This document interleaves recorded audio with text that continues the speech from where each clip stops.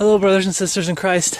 I'm making my way down the hillside. Got my gloves, my protective glasses, and my battery-operated chainsaw. Going to take down some trees that fell down. A lot of around here, we got a lot of oak trees that are getting diseases, and they're pretty thin and small. Some are tall, but they fall over my path, and I only have to cut, the part off that's in the path. But I came across a verse that I wanted to talk with the brothers and sisters in Christ. Revelation chapter 2, verse 6. And hath made us kings and priests unto God and his Father. To him be glory and dominion forever and ever. Amen. And the point I wanted to point out where it says, unto God and his Father. Now, first of all, this isn't the best verse, but I think it's a good verse. When you confront a Mormon who believes Jesus is a created being, you go, that passage, what's it talking about? Who's God referring to there? Because if they say, well, it's the Father, then you're saying that the Father has a father. So there's two fathers. And when you confront a Jehovah's Witness that believes the Archangel Gabriel was manifest in the flesh, that's who Jesus was. I think that's the right religion. False religion. Then you say, well, who's the word God there a reference to? Well, it's a reference to Jesus Christ.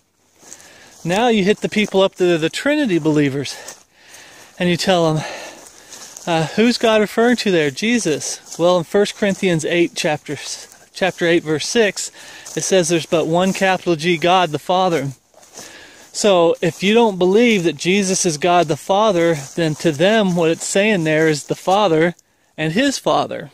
And I thought that was pretty, it's pretty, like I said, the Trinity theory, the more and more you study it, the more kookier it is. You really have to hate the Godhead to really stand for the Trinity hardcore.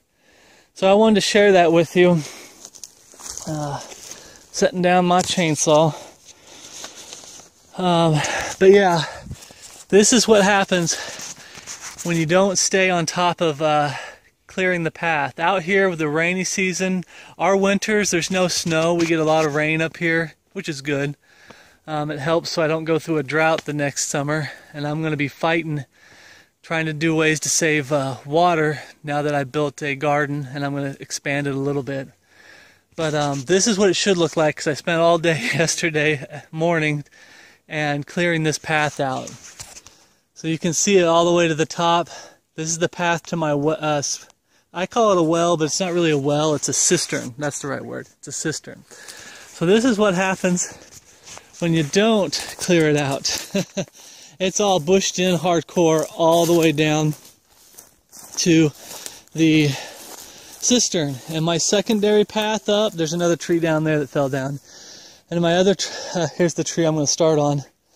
But my other path down, the emergency path I have that's more steep, that goes up, it's like a secondary path, it's all full in, and there's trees that fell down there. So, I guess we get a lot of wind. Yeah, we get a lot of wind out here. So the trees that are dying and are dead, the wind starts blowing through here, and it'll knock trees down that are dead and weak. It's even knocks like little small trees where the roots aren't rooted that well. So, but I wanted to share that verse with you. So that's a good verse to use also for Mormons and Jehovah's Witness. And it's a great verse to say, hey, who's God referring to? I had a brother in Christ that did a study video talking about how they're interchangeable. Okay? Capital G God is a reference to the Father. There's only one God, the Father. But who is it talking about there? Jesus Christ.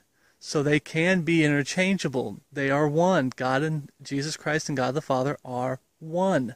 One and the same. So hopefully it's going to be a short walk and talk. I got to get to work cutting. Oh, I'll show you one thing.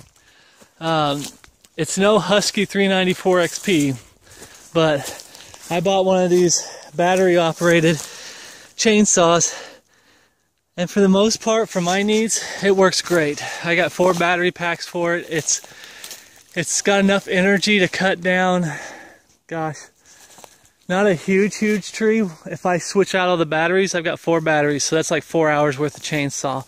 You can cut down a tree like that right there easy with the chainsaw and then cut it up.